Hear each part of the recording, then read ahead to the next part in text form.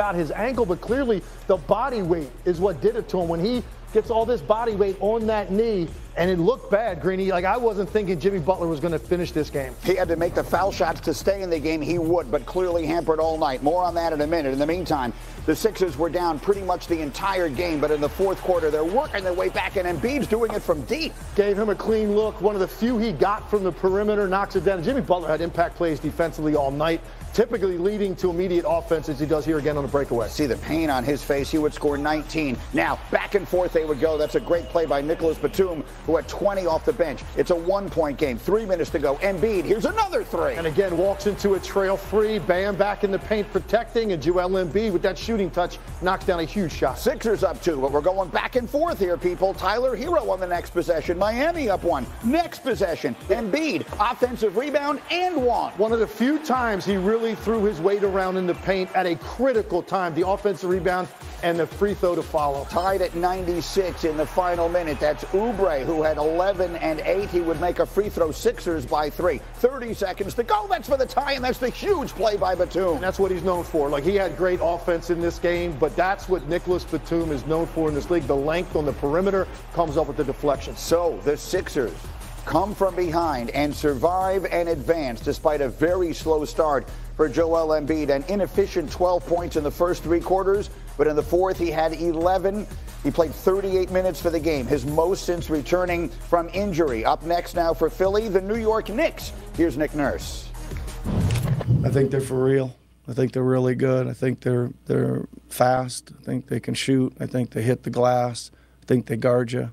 I think they've earned that seed. They've played really well and beaten a lot of good teams. So we'll have our work to do here in the next couple of days to get ready for them. That series will begin on Saturday, and so let's dive into it. We'll look at last night, and we'll look ahead a little bit, and we can do both by my asking you this question, Monica. If you're Tom Thibodeau and all of the New York Knicks, and you're watching that game last night, after all of the hype and all of the talk, oh, the Sixers are the biggest threat to Boston and Embiid, all that kind of stuff, how do you feel right now if you're the Knicks watching that team on that floor last night? Confident. Like you said, an efficient 12 points in the first 3 quarters and 11 points in the fourth. Joel Embiid is a force when he is healthy. But the argument is he healthy, right? And so I think you could suggest that he will get going and get better through the series, or will that knee continue to wear down? And so if you're the New York Knicks, a team that is one of 4 that was top 5 or top 10, in defensive and offensive rating, you are trusting the way that you've been able to play basketball down the backstretch of the season. You're confident in the collective of your pieces, and you got Jalen Brunson. Han, what did you see from the Sixers, and in particular from Embiid last night? That he's on one leg, that he played really slow, and that if I'm the Knicks, I have 4 bigs I'm going to throw at him, but you have to play fast. The Knicks play the slowest pace in the NBA. This plays into Embiid, who really doesn't want to run and can't run right now. You could see it. He also was not engaged defensively at all. You heard the interview with Nick Nurse and Lisa Salters when she was asking what Embiid needs to do. He said he needs to get some stuff done on the defensive end because he had no presence whatsoever defensively. He did have 15 rebounds.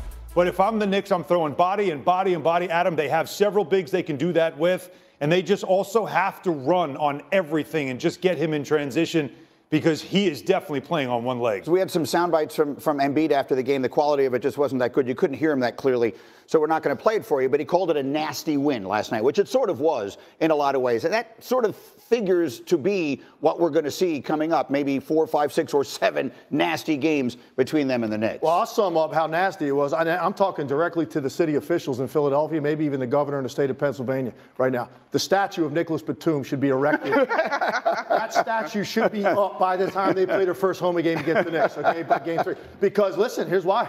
Without Nicholas Batum last night, their season lasts 4 more games. 4 more games. At most. They might lose against the winner of the 9-10. If they win that game, they're getting swept by the Celtics the way Joel Embiid looks right now. So if I'm the Knicks, I'm watching that, I'm licking my chops for all the reasons they both said. There's 3 things when you watch Embiid. It's not the shot making. He's always going to make shots. He could be out there in a full body cast. He's going to make shots because he's that skilled. 3 things I always look for when we're talking about Embiid and an injury. Is he changing ends of the floor? He was not changing ends of the floor. Is he sealing like with intent in the paint? Nope. He wasn't doing it at all. And then does he move laterally defensively to Allen's point when he's really good on top of his game? Even the way he looked when he first came back from the injury during that 5 or 6 game stretch to close out the season. when he is tracking guards to the rim, when they've turned the corner on him and he's jumped out, when he is going, block to meet a guy as the last line of defense, when you see that explosiveness defensively, that's when you know Joel Embiid is right. It has nothing to do with shot making. He's always going to do that. It's the other things, and none of that was there. If I'm the Knicks and I'm watching that game, I am licking my chops right now because Joel Embiid is not right. Plays into everything the Knicks do with Jalen Brunson. High screen roll, everything is the pick and roll. They get the big involved. A lot of times their big man sets the screen, and then the opponent's big. You see it, Monica, all the time. You call the games. You have to either come over and trap. You have to have active legs. And if you don't, Jalen Brunson will shred you defensively all day long, or just simply feed it to the big who's open in the paint, and they have guys that can finish in the paint. So that's a dangerous place for Joel Embiid to be defensively. Listen, I am very curious to see how Nick Nurse looks to potentially protect Joel Embiid because of all the things that you guys just mentioned. I do think, and Nicholas Batum, is interesting that you mentioned that. I think the absence of DeAnthony Melton for them defensively is something that has gone a little under the radar, but has impacted what the Sixers want to do in terms of stopping guards like Jalen Brunson. But to me,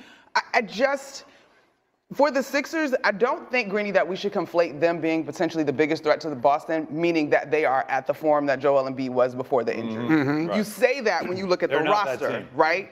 And I get it, but arguably you can make the same argument about the Knicks in terms of how they've been playing basketball, the terrific season that Jalen Brunson is having. So they play, pardon me, they play Saturday, Monday. So that if you're just trying to get a sense of how long it will be for Embiid and everything else, the first two games of that series are with just the 1 day between them, Saturday, Monday. Then they get a few days before they go to Philly next Thursday. So we'll see what the status is for Joel Embiid. As far as the status for Jimmy Butler, you saw the injury during the game. He did finish, but he was clearly in pain. Here he was afterwards.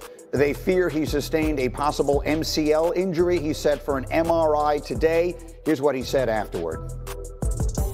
I mean, I don't want to jinx it, but I mean, I hope that I'm fine. I hope I wake up tomorrow and I can still stick and move. But, right now I can't say that that's the case. I mean, I fell and he landed and my knee just didn't do well, I guess. I don't know, but it's not a good feeling, I can tell you that.